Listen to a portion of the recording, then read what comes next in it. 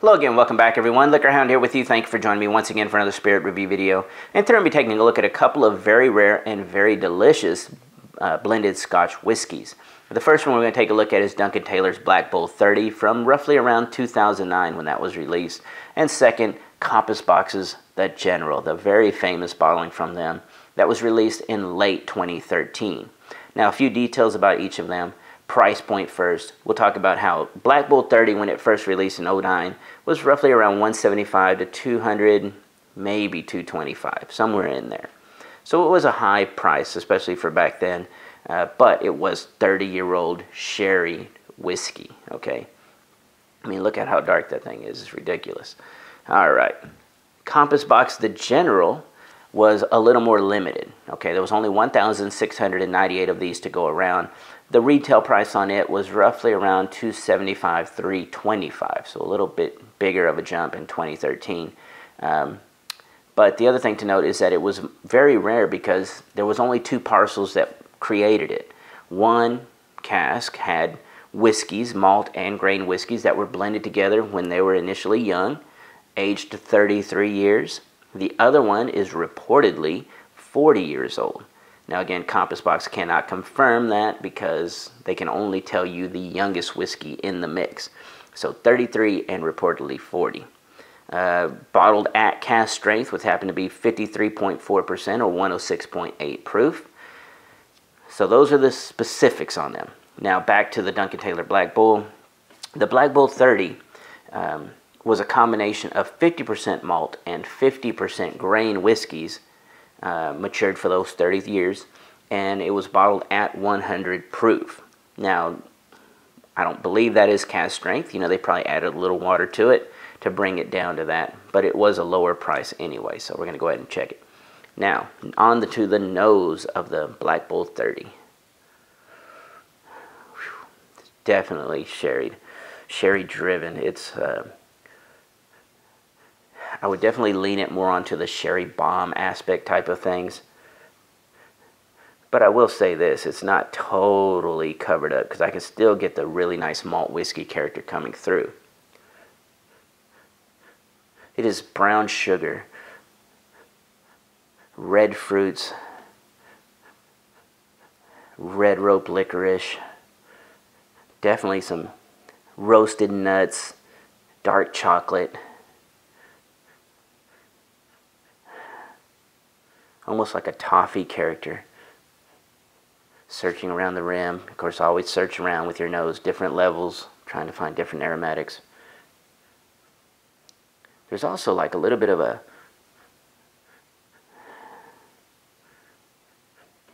little bit of almost like a peach aspect coming in.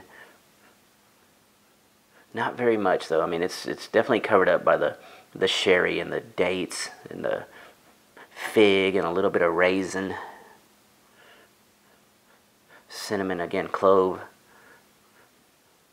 dark chocolate, leather, old leather. Very, very dark, very rich on the nose. Now we're going to check the General. A little reset. Wow. This one is more balanced, not so much sherry driven here. Honeyed malt, exotic spices, just a mix of spices. I mean, you can pinpoint a little bit of cinnamon and a little clove, but there's more to it than that. It's almost like the Cavallon Fino is the one that I kind of remember that's similar to it. The Cavallon Fino single malt is actually like walking into a spice market where it's just, you're bombarded with all these different aromatics. You can't quite pinpoint what it is, but it's so great, you know, and that's kind of what I'm getting here on the spice note on the General.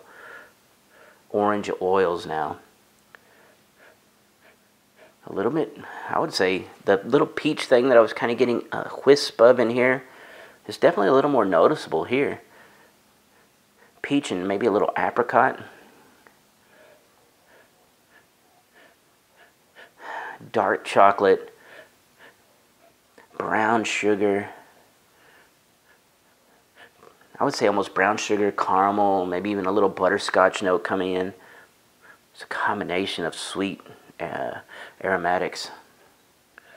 The sherry that's in here is a little bit of a more fig and more fig and date than raisin.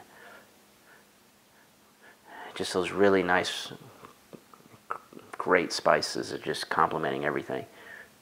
Orange oils in the back end. Old leather, little tobacco leaf as well. Old whiskey character coming through on the nose there. Tremendously complex, a little more balanced on the general. All right, let me cleanse one more time. Okay, Black Bull 30. Oh, there's more vanilla though. It's more like a red rope licorice happening here. Okay.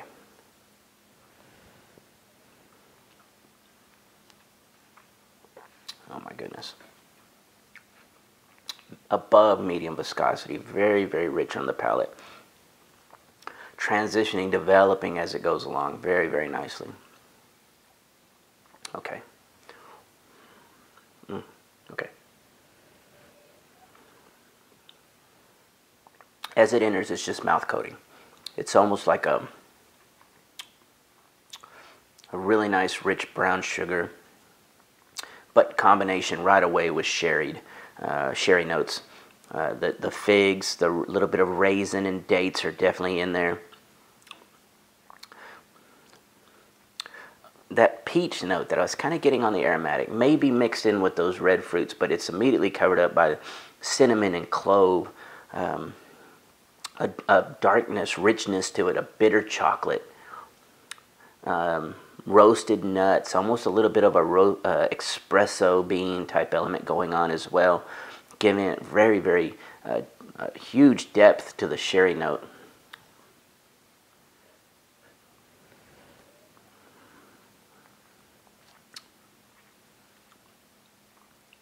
Oh, so nice. Cinnamon, yeah, that clove is definitely up there. I would almost say the clove may be a smidge more than the cinnamon.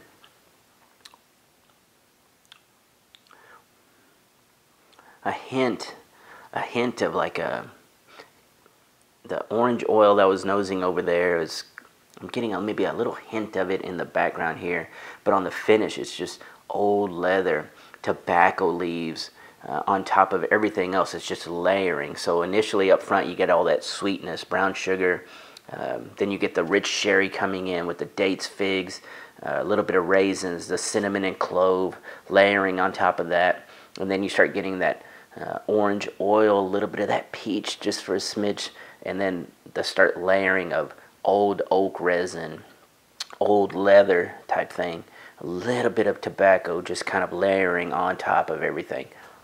Very, very long finish. Oh, and don't forget the espresso bean. That's that nuttiness, that roasted nut thing going on.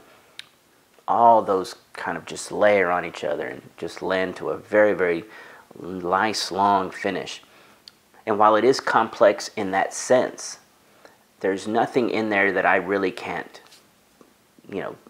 nothing in there makes it hard for me to distinguish. Everybody is well represented, layers on nicely, and it's very, very complex in that sense. The general on the nose was so complex and deep and rich that it was hard for me to distinguish. So we're going to go to the palate now on it and see how that pans out. Get a little drink of water here. I will say the ABV 100 proof on the Black Bull 30 is spot on.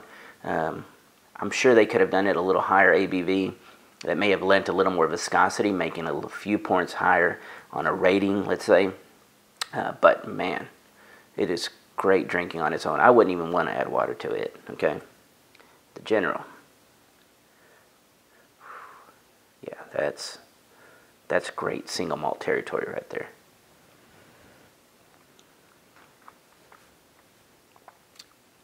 Oh, wow. Definitely more malt whiskey driven. Oh my goodness. So a little honey malt initially. Peaches, apricots, like I was getting on the nose. Those kind of flash up front. And then they're joined quickly with the exotic spices. Cloves, cinnamon, who knows what else. There is a little bit of a coffee bean nuttiness to this one as well, but it's more integrated in everybody else. The sherry note is more integrated. Definitely more fig driven than raisin. Some dates in here. Dried red fruits, almost like a fruit cake element going on. On the back end, you start getting, that's when the oak resin, old leather, a little bit of a furniture polish kind of comes in. But you can still chew on the sherry and those peaches and apricots from up front, almost like a marmalade. You can chew on them on the back end and you can still pick them up. Spices, same thing. Nobody drops out.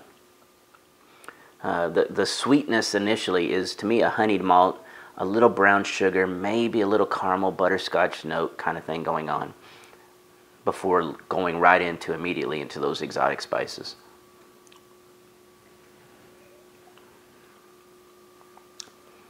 But I'm telling you, if I was tasting that blind, I've never had any other blended Scotch whiskey that tastes like that. Well, there's one. So if you look at the Chivas 38-year-old Stone of Destiny, that's one that can kind of fool you into thinking it's a single malt as well. But this one is definitely on par with that. I actually think it's better than that one. I don't know. Golly. Maybe that should have been in the video. But wow. Very, very good. Orange oils on the back end as well. The wood element, that old oak resin, is kind of almost, it's almost a little exotic in its own right. Maybe it's the spices combining, but it makes it feel very, almost like a pinyon wood or a sandalwood or some kind of exotic, yeah, I don't know. It's very, very complex.